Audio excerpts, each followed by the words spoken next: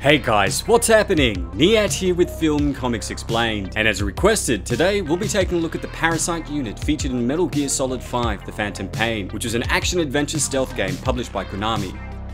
The Parasite unit, also known as the Skulls, were essentially an elite unit of parasite-enhanced super soldiers commanded by XOF commander Skullface. Considered to be his most fearsome assets on the battlefield, the Parasite units were generally given high-priority missions that the average XOF soldier couldn't handle.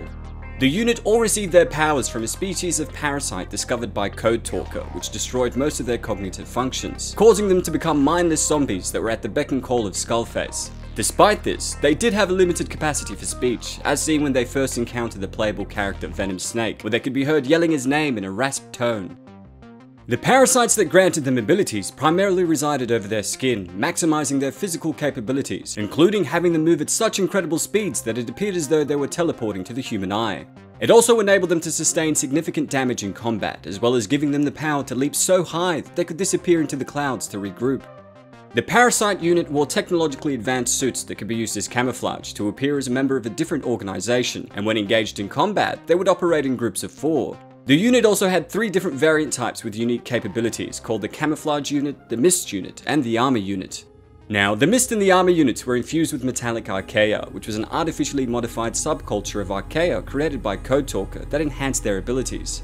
On its own, it could be used to instantly oxidize any metal it's applied to, and it was able to contain and consume radiation, as well as other radioactive waste. Alternatively, metallic archaea could be used to make better and faster mechanisms, increasing the reaction time of machines and allowing them to lock and release their individual joint parts at will.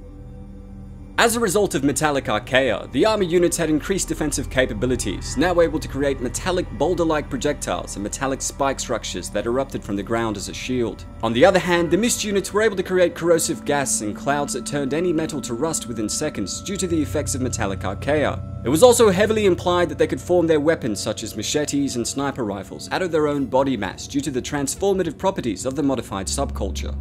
It's also important to note that both the armor and Mist units were capable of infecting any soldiers in close proximity with archaea, turning them into puppet soldiers that were also under the command of the notorious Skullface.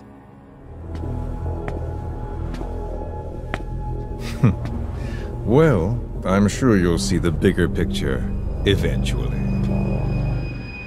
Despite their combative prowess, the units also possessed a number of weaknesses. For starters, the parasites on their skin were drawn to fresh water, and contact with heavy amounts of it would force the skulls to absorb them, leaving them in a vulnerable state. They also had difficulties distinguishing between Snake and a balloon decoy, in part due to their limited cognitive abilities as a result of being combat zombies. In addition to this, while infused with metallic archaea, they were actually vulnerable to being harmed by anything that was coated with it, including their own weapons. An example of this can be seen whenever Venom Snake parried one of their blows, after which he would proceed to stab them with one of their own machetes, which was capable of penetrating their armor. The Camouflage Unit. Unlike the other 2 Skull variants, the Camouflage unit was an all-female variant that didn't possess any metallic archaea, which meant that they had no special abilities other than those given to them by the parasite enhancements. Each of the Camouflage unit soldiers possessed an augmented scope covering their eye, a sniper rifle, and they all had the ability to cloak their bodies to the point of being nearly invisible to the naked eye, a feat achieved via the Parasite variant altering their skin's pigment. While they did possess some of the same abilities as the Mist unit, including their misty presence, enhanced agility, and speed, they were also somewhat frail in comparison to their parasite counterparts, requiring only a handful of headshots to bring them down.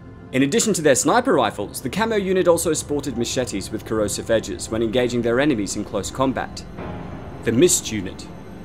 Now, the Mist units were generally assigned to handle retrieval missions, often ambushing their targets when they least expected it. This variant of the Skulls had bright glowing eyes, and true to their namesake, their presence was marked by a thick cloud of mist that appeared around them. When unprovoked, they normally lumbered around like zombies, but when engaged in combat, they were extremely agile, possessing the ability to jump at heights and distances that made it appear as though they were flying or gliding for a short time.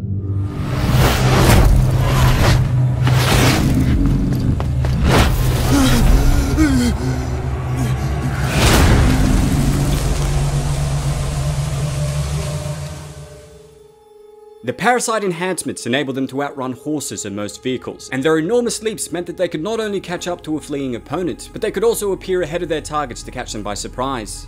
In addition to being able to form weapons out of their body mass, they could also release clouds of metallic archaea from underneath their parasite-infested skin, which, as mentioned earlier, turned those it infected into puppet soldiers. the Armor Unit. While the Armor Units behaved in a similar manner to the Mist Units and seemed to have the same weapons, they were much taller and bulkier in appearance. The Armored Units also had a unique relationship to the modified subculture, which enabled them to generate archaea over their bodies, which acted as a special type of armor that increased their durability. Similar to their ability to create a toughened armor around their bodies, they were also able to channel archaea through the earth, summoning it out of the ground as a means of both defense and attack. The one that covers. The parasite that lives on the surface of the skull's bodies is what gives them their power. But they can only subsist within a human body. Once transplanted into the medium, they will eventually die. Well, that's all for today, folks. Big thanks to all of you guys who requested we explore the parasite units featured in Metal Gear Solid 5: The Phantom Pain. Don't forget to hit subscribe and click the notification icon to stay up to date on all my content. And if there's anything else you'd like to request, please don't hesitate to ask. As always, it's been a pleasure. Niyat here with Film Comics Explained. Thanks for stopping by. Hurry! They are coming!